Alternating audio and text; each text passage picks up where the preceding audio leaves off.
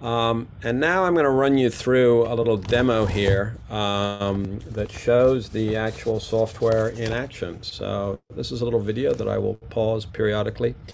So I start off with a stock photo image of the pyramids in Egypt. And I start by opening the Content Credentials panel here. Now it's got a beta warning that essentially says it doesn't support some Photoshop actions. That's because it's beta, but we're working towards supporting all Photoshop actions. And then I preview where did this image come from. So it's an Adobe stock image in this case. Shows me where it comes from and that it has some content credentials on it. And then what I'm doing is slowly altering the image. So I'm going to adjust the hue to desaturate the pyramids to make them brighter. And then using sky replacement, I'm going to take a different image of the sky and add it to the image. Sky replacement is an AI function that Photoshop has. And so essentially I'm making the image cooler. And then when I have this image, I'm now going to add another element to it. So another picture, in this case of the snow. And so I'm adding snow to the image of the pyramids. So I've cooled it down to make it look very cold. And now I've added in snow.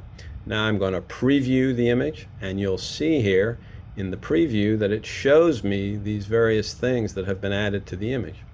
So I've previewed the component parts of the image. Now I'm going to export the image. At the moment we're limited, because this is a beta, to doing this through export, but eventually we'll get to the regular save as that you would expect. And now once I'm exporting the image, now I have to take a deliberate step here, which is to attach the content credentials to the image, because this is an opt-in thing and we want people to be very deliberate about it.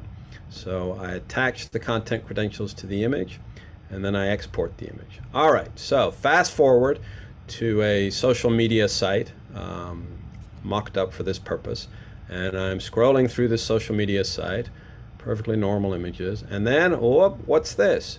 I see this image of a snowfall at pyramids in Egypt, and as far as I know it doesn't snow there, although with the current state of affairs we might get there eventually, but in any case it doesn't snow there. And I see the comment and it says, wait a minute, I just saw this on the news and it blew my mind. Can you believe that scientists found pyramids in Antarctica? This is totally wild. And so of course this attracts my attention, and there's a little eye indicator on the top right of the image there. And so I click on that little eye indicator and it takes me to this verify page. And the verify page is the page that exposes the component parts of the image.